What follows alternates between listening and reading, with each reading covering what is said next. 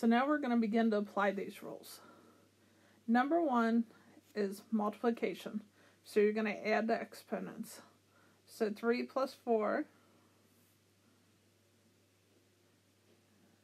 is 7. You keep the base, add the exponents. Gets 3 to the 7th.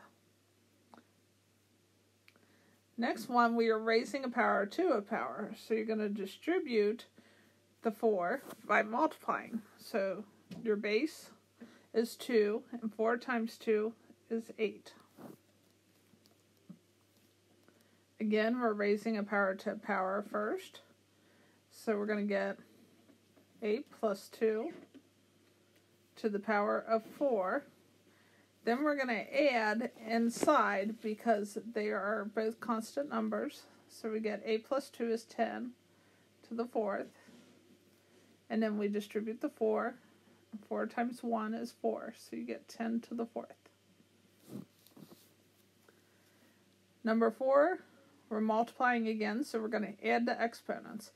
So our base stays 6. Negative 7 plus 10 is 3.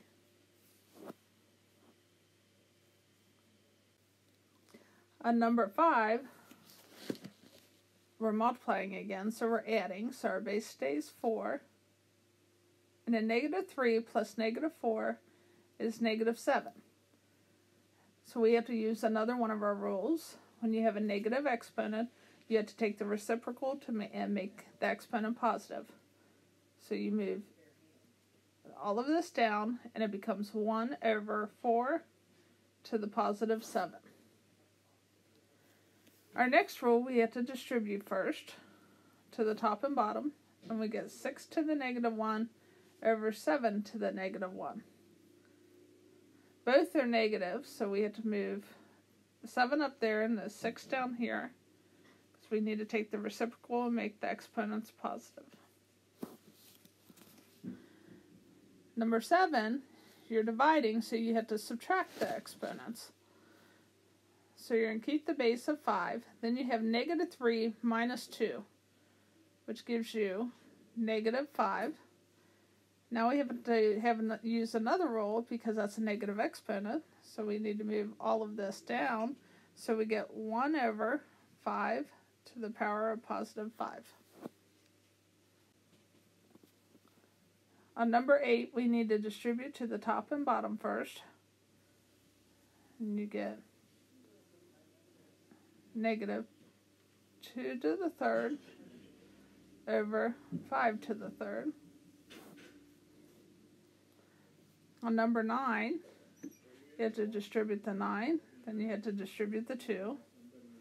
So you get negative 2 to the 9th over negative 2 to the 2.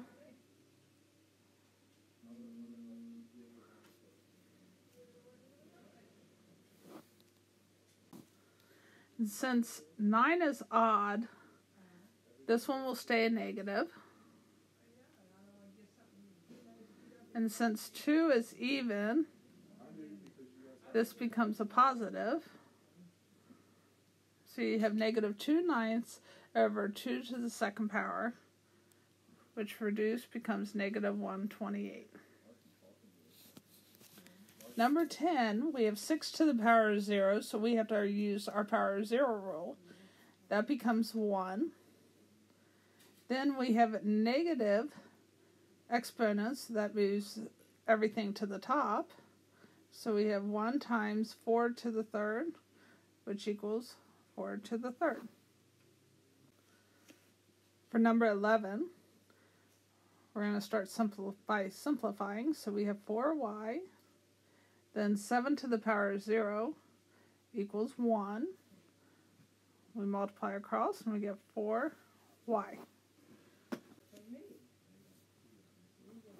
Number 12, we're multiplying, same bases, so we're going to add. We're going to keep our base as x, and 4 plus 5 is 9. Number 13, we're going to distribute.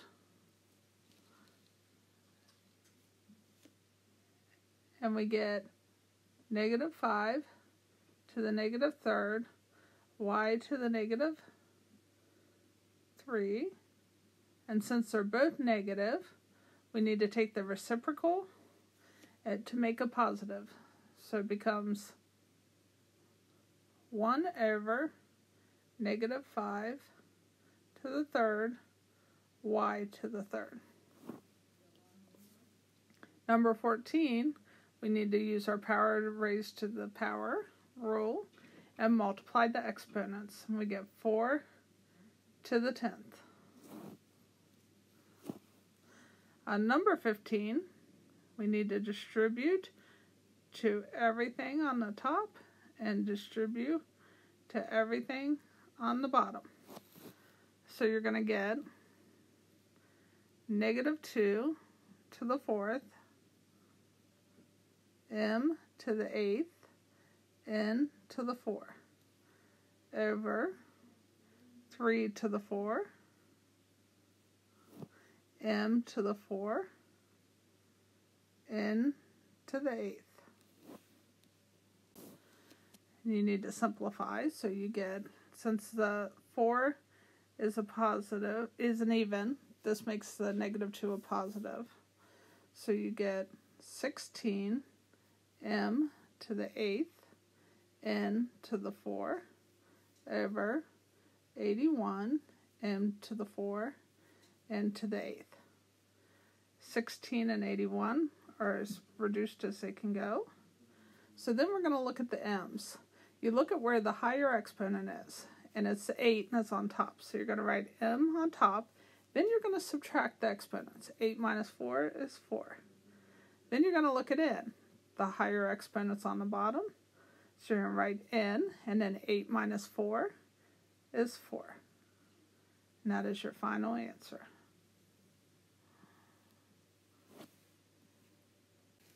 Number 16. You're going to first distribute to everything. So you're going to get 2 to the third, x to the 6th, because 3 times 2 is 6, y to the third. Then you're going to distribute to everything. Since 2 is even, that becomes a positive 3. So 3 squared, 2 times 1 is 2. Y to the 4th, 2 times 2 is 4. Then we're going to multiply across and add our exponents. So 2 to the third is 8, and 3 to the second is 9. So 8 times 9 is 72. Then x to the 6 times x squared will be x. And you add the exponents, so 6 plus 2 is 8. Then you have y to the third times y to the fourth, so you add the exponents, 3 plus 4 is 7. Number 17. We have to distribute again. So you get 8 squared. M to the third times 2 is 6. Then you get 1/2 squared. M to the 2 times 2 is 4. Then 8 squared is 64. So you get 64 m to the 6th. And 1/2 times 1/2, your multiplying across will be 1/4 m to the 4th. Then you're multiplying across, which means you can reduce 4 into 64. And that will give us 16, and then m6 times m4, you're going to add the exponents, m to the 10th. Final answer. On 18, you're going to start by simplifying first. 2/5 is at the lowest. Then you're going to look at the x's. They cancel out. Then you're going to look at the y's and see where the higher one is, and it's on top. And 4 minus 2 is 2. Then you're going to see what you can simplify in the next one. Negative 30 divided by 2. 2 will go into 2, 1. 2 will go into negative 30, negative 15. So you get negative 15. Then you look at the x's. You look at where the highest power is, and it's on the bottom. 2 minus 1 is 1. Then the y's cancel out. Now we're going to multiply across. 2 times negative 15 is negative 30. Y squared over 5 times x, 5x. Then we can reduce.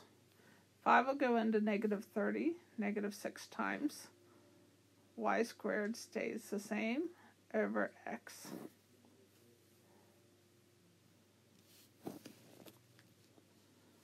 Number 19, we're going to do the same thing. We're going to start by reducing. 20 divided by 4.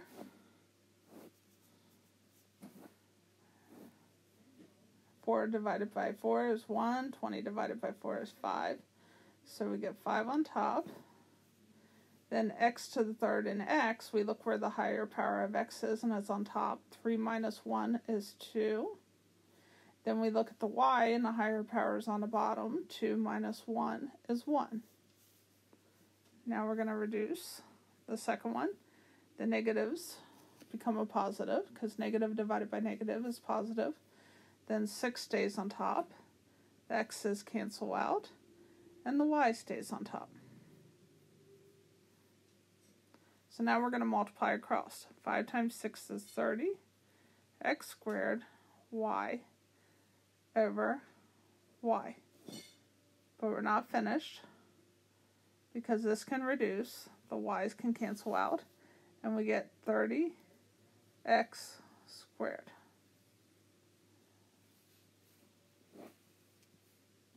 For number 20, you're looking at the word problem. You started a savings account in 1994.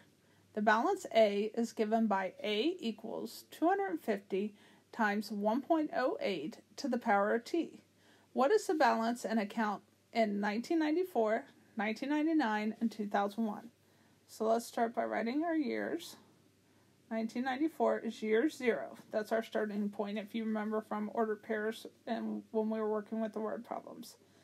Then 1999, we look at 1994 to 1999, and that's 5 years. Then 2001, we had to go back to 1994 again, and 1994 to 2001 is 7 years. Now we're going to write our formula. A equals 250 times 1.08 to the power of t.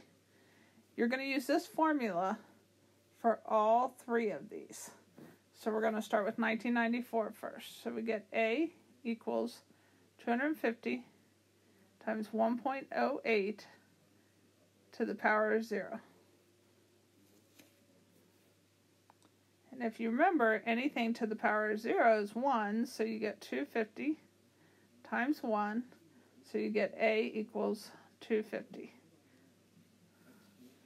So in 1994, there was $250 in the savings account. You're going to do this with each one.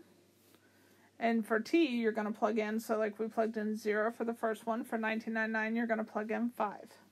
So your formula would be A equals 250, 1.08 to the power of 5. And then you would solve. After you find that answer, you do the same thing with 7. You plug in the 7 for the t.